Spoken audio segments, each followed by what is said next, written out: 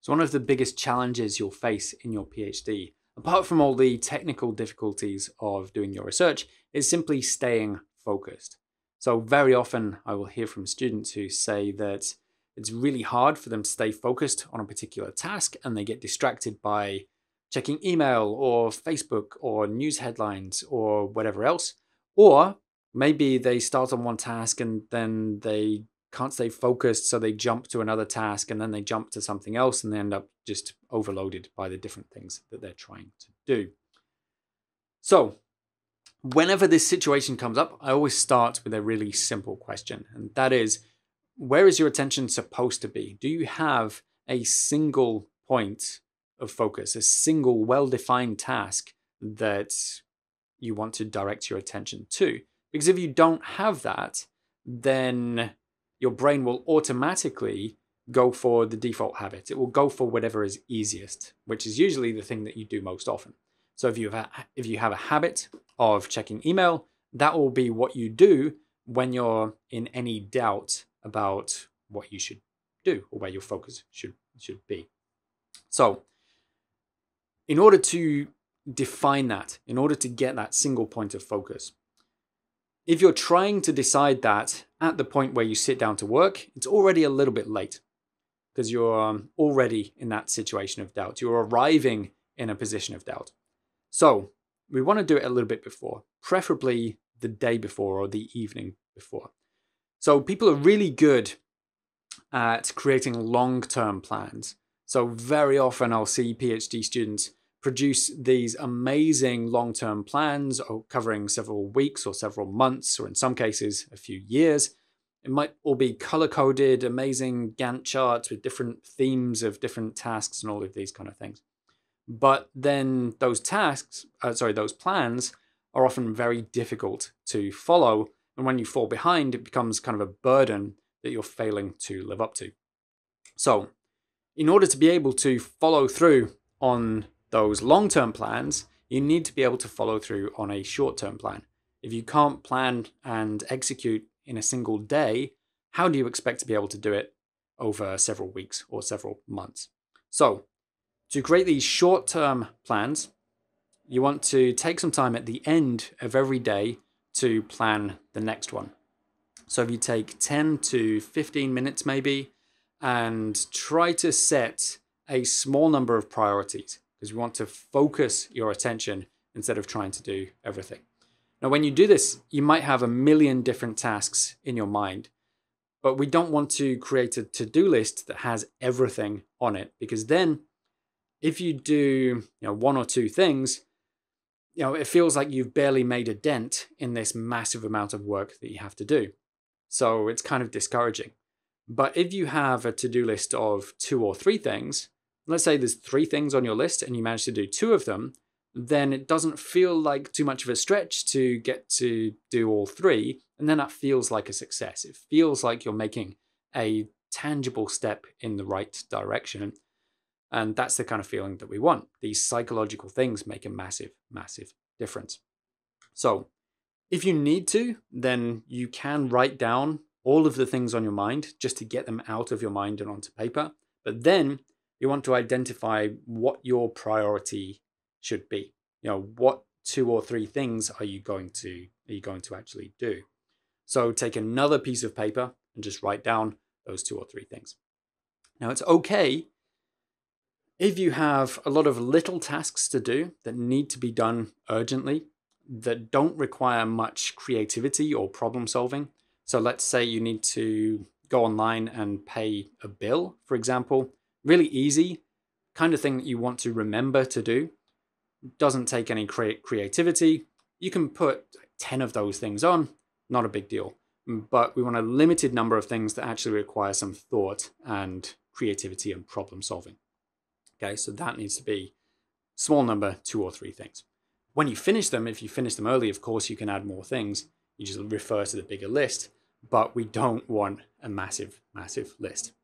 So take this time at the end of the day, then in the morning, when you arrive at work, you know what you need to do. So you can just take a couple of minutes, look at that list, set your priorities, try and get in the right headspace to get the work done. Now, even if you have this clear point of focus and you're determined, you're energized, it's then really easy to slip into bad habits and start checking email and those things because it's kind of automated, it's habitual. So what we want to do, instead of relying on willpower, which takes a lot of energy that you need to direct to the work, we want to just remove that option as much as possible. So what I do is I use a website blocker called Cold Turkey, and I'll set a timer, usually for about 2 hours, where I can't access email, I can't access Facebook, I can't access YouTube, I can't access Amazon, I can't access the news websites that I usually look at. Anything that is a habitual distraction, my kind of default places where I go to distract myself, that's all blocked during that time. So I've got a little bit of space where I can actually work, and I'm not relying on willpower during that time. It's an absolutely essential tool, and it's a complete lifesaver. So when you do this, you will probably still find the temptation, and you'll find yourself clicking on the browser, and then the notification comes up saying it's blocked. That's natural. That's normal. Again, because it's automated. But after it happens a couple of times, because you don't get the reward, it's quite easy to break the habit. But one extra thing that you can do to help with this is whenever you have these temptations, just make a note of the time and what the distraction was. So with pen and paper, you can write down 9:05 a.m., tempted to check email. Typically when I do this, it will be 9:05, tempted to check email, 9:06, tempted to check email. It starts off being really, really frequent, even though seconds ago, you noted the distraction and you tried to go back. It's, you've got that thing pulling you in that direction. But again, after a couple of times, the temptation fades. And because you're making a note of those times, and it doesn't have to be times when you actually click on the browser, it's just the thought coming up. If you notice the thought arising and write it down, we're putting in an intermediate step. We're interrupting that habitual action. And eventually you can train yourself to just notice the thought arising and then just let it go and put your attention back on the work. But it takes a little bit of time and practice. Not very long, but it takes a little bit of time at least. So once you've started, again, there might be temptations, if not to check email. Let's assume we've just trained that habit out. I know it's a bit more complicated than that, but let's just assume that temptation isn't there. Maybe you're tempted to change tasks because the thing that you're working on, it's a little bit difficult. It's a little bit uncomfortable. You don't know what the solution is. I would say just stay with it for a little bit longer. Try and set a timer for say 45 minutes or 90 minutes. And just say, during this time, I'm just going to think about and work on this particular task. You might be less productive in the short term, but you're giving yourself the opportunity to solve the problems that arise. And you're training that ability to stay with the problems that arise. The temptation is often to switch tasks, to stay busy. But then what happens is you train yourself to switch every time you face a problem, and then none of the difficult problems in your PhD actually get solved. So you stay busy, you stay stressed, but then you're not making any progress. And that's a really bad place to be. So we want to try and just stay with the problem for a little bit longer than is initially comfortable. And if you've got a defined amount of time, okay, I'm going to stay with this for 45 minutes or an hour and a half, something like that, a decent amount of time, but not too long, it's manageable, then I think that's a really, really important habit to develop. So these are the foundational habits that I think everybody needs to develop. And these are the things that I always try to go back to when things are going wrong. So it's not just when I'm working with students, but for myself as well. If things are starting to fall apart, I ask myself, am I doing these foundational things? And these are the first things that I try and put back into my routine, because it's always easy to slip into bad habits and forget about these foundational things. The next thing I would suggest to help with developing focus is to take real breaks. So often what will happen is you'll work for a set period of time, and then as soon as you stop that focused work, when you take a break, you go straight back to those same default habits. So checking email, pulling out the phone. This is so common that a lot of people think it's not a big deal. But when you check email or your phone, you're not giving yourself a break because it's all this incoming information. So you come out of this kind of intense, focused period of work, and then you're being bombarded with other stuff. This massive amount of information. So physically, you're not taking a rest because you're still sat at the computer, or your eyes are still looking at a screen, whether it's your computer or your phone. And mentally, you're not having a rest because you're suddenly being bombarded with this information. So you don't have a chance to process the work that you've done. You don't have a chance to just kind of reset and prepare yourself for the next bit of work that you have to do. So another crucial habit that I'd encourage everyone to try to develop is to take breaks where you're not facing a screen. So might be 10 minutes, 20 minutes, leave your phone on your desk, or somewhere that nobody's going to steal it, or turn it off, and just go for a walk for 10 minutes, 20 minutes or so without any incoming information, and just let yourself relax a little bit. You don't have to rush into the next task, and you don't want all of that incoming information. So a lot of people find this quite difficult because they're not used to being disconnected. They're not used to just being in their own head and dealing with their own thoughts. We have all of this distraction, this kind of anesthetic that stops us from having to deal with things.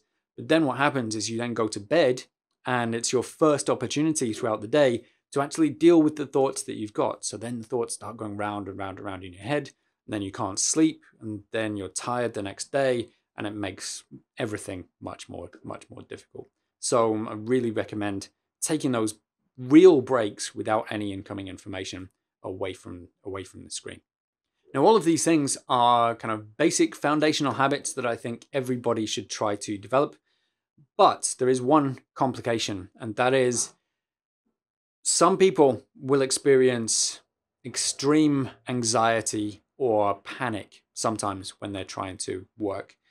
And in those situations, it's incredibly hard to focus and to do the creative work that you need to. So the first thing you need to do is try and bring that anxiety level down. The way to do this, there are a few ways to do this. One is to move your body. So when you have overwhelming stress, the body prepares itself for action, fight or flight. So by burning off some of that energy, you naturally reduce some of the stress. So you can burn off some energy by going for a walk or a run or going to the gym, depending on how much energy you need to burn off. And usually that will reduce the level of anxiety somewhat. Another way to do it is to just, again, take a break, go for a walk, and just let your thoughts be. And naturally, if you actually let yourself feel the feeling, it will fade. You don't stay at that peak level of anxiety. It usually starts to drop if you give it a little bit of space. I would add one more thing, which is if this is happening regularly, then you should seek professional help. There are people who are trained to deal with these things. You don't have to deal with all of these things on your own, and help is available. So seek it out. There's absolutely no shame in seeking it out. Sometimes people think that they have to be the independent researcher. They should be able to deal with everything themselves. It's not true. And I've sought help before. During my PhD, I went to see the counselling service, and more recently, I've been to see a therapist as well, just to help out with some stuff, because everybody needs help at certain points. But once you are able to reduce the level of anxiety, it comes back again to this basic habit. Where does your attention need to be? If you've got that point of focus, then when you get distracted, you know where to bring your attention back to. So it always comes back to this foundational habit of setting your priorities. So I hope you found that useful. If you like this video, please give it a thumbs up, because that helps other people to find it on YouTube. Also, if you'd like to know more, then you can check out my website, which is jameshaytonphd.com, where I've got hundreds of blog posts on all kinds of different PhD related issues, dealing with literature, dealing with stress, dealing with supervisors, time management, writing, all of these kind of things. And if you'd like more detailed guidance, check out the PhD Academy. I'll put a link in the description below, but it's phd.academy is the URL, where we've got detailed step-by-step courses. We do weekly Zoom calls. There's a whole community of other PhD students as well. So check that out with the link below. So that's it from me. Best of luck, and I'll see you next time.